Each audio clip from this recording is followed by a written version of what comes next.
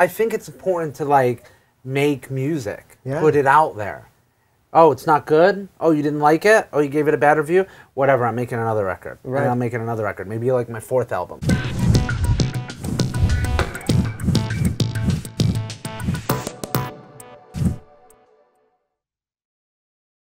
Hi, this is Justin Colletti from SonicScoop, coming at you from Gigantic Studios. We're doing another video in our B&H series of interviews with some of our favorite producers and engineers, and we're really thrilled to have Chris Zane here for this one. One other thing I've heard you talk about a little bit is this idea of trying to track things so that they sound mixed, so that by the time you get to the mix part of the process, you don't have to create this whole new monster. And I think it's a great idea, but how do you do it? And how do you keep that in mind? How do you execute on that concept as you go along? In the past, I have recorded everything kind of like normal, and then I was like, all right, now let's get into it later. And now let's mix it and like do all the stuff to it. And I've started to kind of change my approach where I said, maybe I should just commit to what I want it to be, because it makes things easier down the line, but it so greatly affects the rest of the process, right? And all these kids that are making records at home, the one thing I hear all the time from them is, I mix as I go, I mix as I go. So that every time they record a vocal, they put 70 plugins on it, so that it sounds awesome, and then they move on to the next thing. Whereas sometimes I'm making a record and I might just leave the vocal just sitting there dry and loud, and they'll just be like, what are we doing? And I'm like, oh, don't worry about that, or just ignore it, you know? But I've come to realize, like, wow, it might inform us more if that was closer to what it should be. And I think part of my reason for probably skirting that issue is because I exist so much in an analog world that, you know, if you're just in the box, you can be like, give me 5 minutes and I'll put a whole bunch of plugins on it and make it sound cool. But I'm like, we don't want those plugins on there, so let's just leave it for now, and later we're gonna mix it through all this gear, you know? But I've kind of started to see the advantages to, like you said, tracking as you want it to be mixed. And to me, that just means picking what you want and kind of committing to it. And you know what? If you don't like it, change it, redo it. I think it's better to just make a bold move and do it, and 3 days later be like, mate, I know you're gonna hate me, but we gotta redo this. And then just redo it boldly how you want it that time. But like trying to be wishy-washy, and nobody wants that. Now, When it comes to actually getting down to the mix portion, would you say that most of the projects that you're recording, you're also mixing? Most, yeah. And would you say that most of the projects you're mixing, you're also recording, or is it you sometimes just come in? No, sometimes we do just mixes, because I'll get really fried, burnt out on producing records, and after a couple months I'll just say to my manager, like, can we just get some mix work in? Like, I just need routine, easy. Half the time that means the band won't be here, and it makes me feel a little more human. I can come in at 11 a.m., I can leave at 7, still go home, and reasonable hour. And so between those two different scenarios, you're mixing something that you recorded, or you're mixing something that's been handed to you. Do you start in different ways depending on whether you've been recording it as on one side? I'd probably start from a better point, to be honest, if I didn't record it, because I'm so much more objective and I'm just hearing it and doing it. I feel like definitely some of my best mixes are records that I did not do. The way that I start any mix is probably actually pretty similar. It is label everything, and then I put all the faders physically about where I think they should be, and then I mute everything on the board except for the drums and the main instrument. Let's just say it's a synth, the main synth, and then I will bring the vocal in and out. And I will probably listen to it like that for the first 10 minutes. Because in my mind, I'm thinking that the core DNA of any song is the drums, the vocal, and whatever the instrument is that's telling me what the key is, what the vibe is, all that stuff. Everything else is probably just decoration, or it's sectional. It's something that comes in for a certain section. So I kind of take stock like that, and I work the mix up from there. And I keep the bass muted a lot, for like a lot of it. For the first 30%, the bass will be out. And then I'll start to bring it in, and I'll get it where I like it, and then I'll mute it again. And I'll just basically keep doing that till I feel like I've got the drums and the main key part or whatever in the vocal as big and widescreen as possible. And then I'll just bring the bass in and let that run amok and just kind of, I always think of the bass as just like pouring pancake mix into a muffin pan. And it's just going to go and flow into all those little cups and fill up every hole that it can roll into. So before I'm going to pour that mix in, I want to make sure that everything else is like sounding good and carved out and where it needs to be. And that's kind of generally how I'll approach like every mix. Gotcha. And do you find it's best to start in a particular section? So you're going for your most important elements first. Do you try to do this in a most important section, or is it just kind of from the top down? It's not from the top down. It's kind of like whatever the hook is. Sure. So maybe that's the chorus, maybe it's not. Maybe it's before the verse, maybe it's after the chorus, whatever it is. Kind of the like main riff of the song or something. Yeah. Yeah, I definitely wouldn't say start from the like the top of the song. Right. I kind of start at whatever section has the main vibe. The drums are playing, that main key thing is playing, and I just try to get like the tent poles of the mix. Yeah, so in this first 10 minutes, when you're creating kind of the structure of the mix, the core of the mix, are you diving into EQ and compression and reverb and all of that then, or is it just getting that balance to sit at that point? A little of both. I mean, I think that's, you know, one of the advantages to working on a analog desk, obviously, is that in the time that it would take somebody to look at the channels, think about it, listen to it, open up some plugins, import their template, I could have a pass through 30 faders and already start putting some EQ on and will be plugged into my mix chain. And, you know, you'd be surprised how often at the beginning of a mix, I'll just start bringing a couple faders up and the artist will be like, holy that sounds good already. And I think that a lot of that is nothing to do with me, you know, other than to recognize that it does sound really good, so let's not kill it. But yeah, I don't think in stages. Now it's time to put reverbs, now it's time to compress, like it's just a zugga zugga zugga, it's just happening all the time. That's the benefit of this, I think. I do kind of have a mixed template in terms of like what gear I have patched in, where it is on the desk. So that stuff is kind of just there. I don't have to think about it too much. It doesn't vary too much. If I want to add something or take something away, I might do it in the middle of a mix. But for the most part, my assistant could walk in here right now and set this console up to mix without having to ask me anything. He would know what I want, where I want it. So like labeling, it's a crucial part because it allows you to not have to think about anything, right? You get the infrastructure of your you know, your sends and returns set up, and then you can just take it out of your mind and just listen, right? I mean, it shouldn't matter. It shouldn't matter what it's coming up or what it's called, or we don't want to be doing that. We want to just be like doing this. This is fun and we're listening. But when you're like, clicking and, you know. Yeah, there are a few things worse than trying to go back and forth between those two mindsets. I mean, once you get into some kind of creative flow, to get brought out of it and start thinking about numbers and patches, it's going to be a bit of a drag. Well, speaking of that, when it comes to keeping perspective when you're in a mix, first of all, how do you keep yourself from going too far down the rabbit hole and starting to make these changes that seem to be making everything worse, or do they matter? How do you keep perspective? How do you go in and out of the mix in a way that works? Breaks. Yeah. You got to take a lot of breaks. I would say sometimes I take breaks almost up to the point where I would think the band is like, yo, what the, does this dude like hate this? Like, why is he? Because I actually find myself taking breaks when I really like something, not when I'm frustrated. So if I get frustrated, I mean, I'll take a break. But most of the time, you'll hear me say, boom, that sounds good. I'm going to take 10 minutes and leave it and not ruin it. Whether it's sitting on the couch for 10 minutes, whether it's walking around the block, you know, so just being able to walk with whoever wants to go get a coffee and I'll walk with them, and it makes a huge difference. The other thing that I think that it's crucial to not losing perspective is switching speakers. You know, there's so much talk about what speaker, what monitor is this, and what monitor has Gear Sluts decided this year is the best monitor.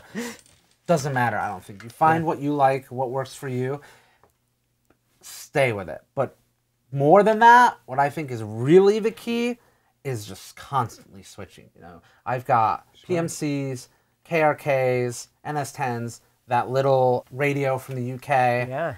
And then I also have the mix set up to stream to a laptop or phone at any time. So between those 5 things, I'm really switching a lot. Can I ask what's the app that you use to stream out to an iPhone and iPad? It's free. It's called NiceCast. Oh, sure. It takes a little setting up. You might have to call your internet provider to have them open up a particular port. But yeah, I stole that directly from Michael Brower, who uses it to make revisions with bands that aren't there, which I have used as well. But more often I use it to just stream to a net, to my laptop or whatever, rather than having to make an MP3 and email it. And there's something to be said for like having my laptop here and like listening to it and just being like, oh, let me raise that, and then hear it raised. Totally. So yeah, big supporter of NiceCast. Thank you, whoever makes that, Amoeba or something.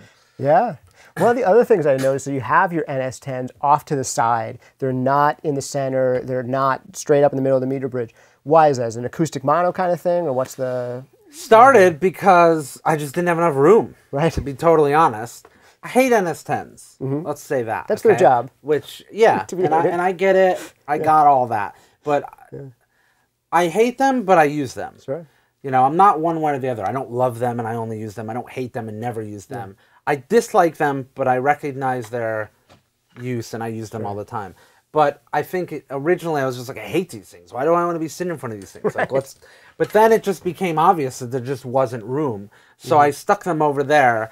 And then I noticed kind of added benefit, which was, it's now another speaker that's not directly in front of me. I think it's quite useful to flick a switch and hear the song coming from somewhere else. Right. It gives you like a bit of a different perspective.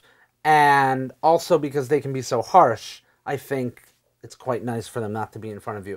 But sometimes I will flick them on and wheel over and sit directly in front of them. And now I'm not looking at the master section. I'm not looking really at the faders. Anything that's down that far on the console is going to be like effects returns. So there's nothing for me to even futz with. And you're kind of left with nothing to do but sit there and just listen. Yeah. And I think that that's really useful. It's like a break from mixing without taking a break from mixing. You slide over. And I've always said sometimes we do some of our best mixing when we're not mixing and just getting your hands away from the console and you're listening again for the... Right, so you'll notice on the other side, monitor is not in the middle of the speakers, which it was for many years. And a lot of people walk in here, they're like, are you crazy? You're going to turn sideways? But this seems very bad to me. And it just kind of struck me one day that we were listening to a mix and I turned around and everybody's just staring at the screen intently, waiting for something to happen. And I just hit stop. I'm like, what are you guys doing? What are we doing? We're making music. We're not playing a video game. Right. You're all just watching it. Like, it doesn't even matter how it sounds. You're just watching it, you know? So then I started doing this thing where I would turn it off whenever we would listen. And the band would be like, can you turn the screen back on? And we're bored now. Why? What do you need to see, And I was like, we're going to move this. And so we came up with a system where I moved it. For the most part, I try to make records from right here. And if I need to go over there and do something, I go over and do it. And then I come back. So when I'm mixing... I will wheel over and open a plug-in, and then I will wheel back to the mix position and keep mixing the song. And that keeps me from mixing with my eyes instead of my ears. I hear you. It's funny. There's something to be said for visual stimulation, for visual feedback. But if you're listening to your own music and you're bored without visual stimulation, maybe there's a problem that you can fix in the speakers rather than... Yeah, I don't know if it's boredom or if it's just validation. Like, they see it and they're like, yeah, look at how square that is. Or, ooh, there's the chorus and everything comes in just like it should because they're so paranoid that maybe it's not there. I don't know what it is, but I know that I put the kibosh on it as much as possible. Gotcha. And I have to do it to myself sometimes, too. I'm sure.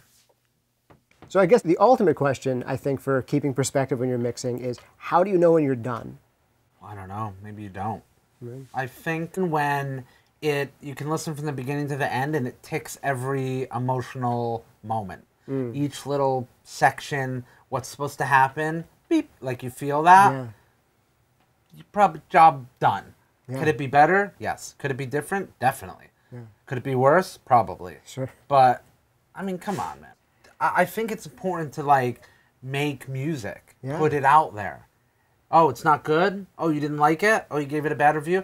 Whatever, I'm making another record. And I'm making another record. Maybe you like my fourth album. There's too much of this calculated hype machine SoundCloud mentality where kids are like, I got one chance only to impress the blogs. And if they don't like it, like that.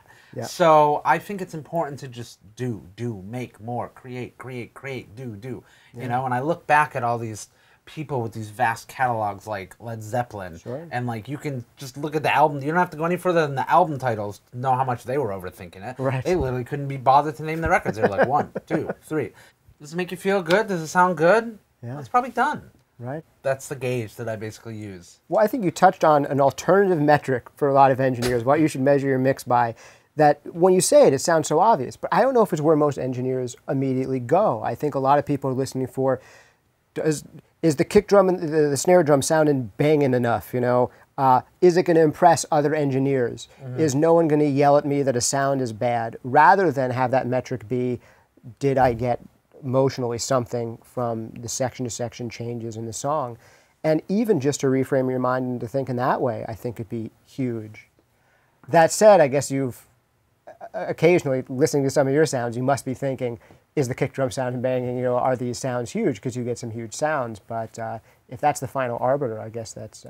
yeah, I mean, I think the best mixers almost solely see it from that point of view. And again, this is something that I think I have tons of room for improvement, where I still might focus too much on, is the kick drum banging, or isn't that the coolest reverb sound? Whereas one of the greats is just like listening to those moments and those lifts and those pulls, and they make the whole song pull you along till it's done, and then you just want to hear it again. As a producer, I feel like you've got a mental checklist of what each song is supposed to bring to the table. Yeah. And if you can make it to the end and you feel like you've pretty much ticked those boxes, it's probably done. Yeah. You're in good company, because when I hear people like Manny Marroquin, Michael Brower talk about this stuff, that's what they're talking about. They're talking about the arc of the song, what it's emotionally doing. And there are some Michael Brower mixes I've heard where it's like, oh, that's not impressive from an audio engineering perspective, but it's great. Yeah. And yeah, that's. I mean, he mixed a record for me, and when I first heard it, I was like, oh, that sounds okay. I mean, it sounds good. It doesn't sound like, oh my God, I could never do that. Right. But what it did do was that exact thing where it just like served the song so well, and every second of every minute felt justified and purposeful and emotional, and it just, I was just like, now that's something I can't do. Right. It just, he just killed it. It's no longer how does the kick drum sound, it's how does the song sound, how's the performance sound. That's huge. And I think that's major advantage to that is just mixing it, having nothing to do with the production of it. And I think there's a reason why you get all these guys that are really great mixers that just mix. Right. Because it'd be very interesting to see what happened if you had Manny, you know, spend 6 months working on an Imagine Dragons record and then was like, all right, mix it. You'd probably be like, oh. But when it just walks in the door, I think that flash of objectivity and perspective is really what can help start you on the right path of like making the moments matter instead of like the individual elements. Absolutely. That division of labor can be extremely useful, like you're talking about. And it makes me wonder, is a mastering engineer still a big part of your process? Because I think more often I hear people who are just starting more at the beginning stages of the game, they are looking for engineers to mix and master the recording. And to me, I always figured it's not mastering, it's making it louder. But maybe I'm too stodgy about that. What do you think? What's the role of a mastering engineer? I've never mastered anything in my life. And no one should ever ask me to, because I have no idea what I'm doing. I would say it's a big part of the process for me still. Yeah, I find it to be very important. Now, how much I'm leaning on them, that might be a different story. I might not be leaning on them at all, but I still see it as a very important part. I think that earlier on in my career, I definitely would like come with like feeble mix in hand and be like, can you please make this sound good? But less and less that happens now generally. And I feel like even in the last few years, some of the guys I work with have encouraged me, like, dude, don't worry about me. Like, that's just some shit for the forums. Like, if you want to mix it loud, bring it to me. I'll let you know if it's too loud. Get it as close as you can get it. And that's another common thread that I've seen with some of these killer guys is their mixes pretty much kind of come in the way they want them to sound. Brower, Manny, Spike, whoever. The mastering guy's not like, all right, let me dig in now and fix this mix. Like, mix already sounds awesome. They're just there to give it that last 2%. That said, there's definitely times where I'm like, dude, this is like, you know, an A- or like a B+. Can you help me get it up there a little bit? And, you know, That's definitely... Sure. Greg Kelby has saved me a few times. Joe Laporta has saved me a few times. They're great ones. For the most part, I just try to get it sounding pretty great, the way I want it to sound, and I will deliver my mix, and then I will deliver a quieter mix without any limiting on it. Sure. And be like, you've got it if you need it. Use this as a reference. Yeah. And that's kind of it. Well, one of my last questions I want to ask around the mixing process is, you've got a board here, automation in it. Is automation a big part of mixes? Is it more about finding one fader setting for a song, or is it more about letting things develop? No, I use faders a lot. When I was looking for a new console, I had a need for 10 years, had flying faders. I used it religiously. When I was looking for an SSL, I was very implicit that I needed to have automation. Sure. And the broker was like, okay, it's going to cost more. It's going to be more to maintain. It's a real pain in the butt. So I get it. Yeah. But I need it, and I like it. And I think that it makes a big difference because, you know, it's not just the levels aren't just going up and down on a desk like this. There's actual, you know, some subtle audio black magic happening in the VCAs. Sure. But beyond that, I don't work in an office, and I don't fancy myself sitting in front of a computer clicking for 10 hours. So I'm not going to do it in the box. That's just how my brain works. It's just easier for me to see a fader, touch a fader, move a fader, not look at a fader. Yeah. Listen and move a fader. You know what I mean? So yeah, it's a big part of it. Ergo, why I have got this stupid big console. Sure. It sounds like even if in some future you were to change to digital, there's still a realm for, I mean, the physical control. I think that's one of the biggest shortcomings of digital to me still, is not the sound as much as the control mechanism. Yeah. I mean, we don't have to get into that rabbit hole because I feel like I've retired from even having that argument. However, I think you know which side I come up on. I think you've hit the nail on the head, which is, if you want to have that argument with me, let's just forget about the sound, okay? Let's just say all things being equal, they sound the same. Yeah. There is no argument. There is no denying that this is better than this. It's faster, and it's just more interactive, more human. And somebody actually hit me with a really good metaphor about it one day. The basic premise was, if you strum a chord on a guitar, okay, and then you sample that exact sound, and now you're playing it on a synth, they're the same thing, right? And I would say, no, they're not the same thing, because this is very different than this. And to me, this is very different than this. I've had to mix some things in the box a couple times, and let me tell you, I hated it. I was terrible at it. It took way longer, and I thought it didn't sound as good. For whatever reason you want to say, I think certainly a major part of it was it didn't feel fun to me. I was just sitting there clicking. I wasn't just like making it sound good, you know? I was just clicking and clicking and clicking and scrolling and scrolling and scrolling. I know what you mean. So to me, I think that reaching out and grabbing a fader is quite a big deal. Yeah. As not just engineers, but as musicians, as artists, as songwriters, what you're looking for happens here. It doesn't happen here. I mean, what brought us all to music was this immersive thing, and it's sad to see not just engineers but you know, musicians getting just focused into the visual aspect and not having a really human artistic form of control. Yeah. I mean, again, I'm not a purist, so I don't want to. I'm not going to pretend to be that guy, and I'm not even going to hate on people that are lucky enough to live in LA and mix in their detached garage and in the box. That's awesome for them. I just can't do it. So if anything, I would view it as a shortcoming for myself, that I think I'm not wired to do whatever you have to do to get stuff to sound awesome in the box. But I do quite like this. I hear. Well, it'd be sad if we lost all of our musicians had to be people who liked computers. That would be a somewhat sad thing to me, I think. Yeah. Well, speaking about gear, there's a lot of beautiful stuff in here, and a lot of beautiful stuff that I know sounds great and is fun to work with. Whether you're a hobbyist or a professional, B&H has the answers to your questions. Experience a world of technology at our New York City Superstore. Connect with us online or give us a call. Our staff of experts is happy to help.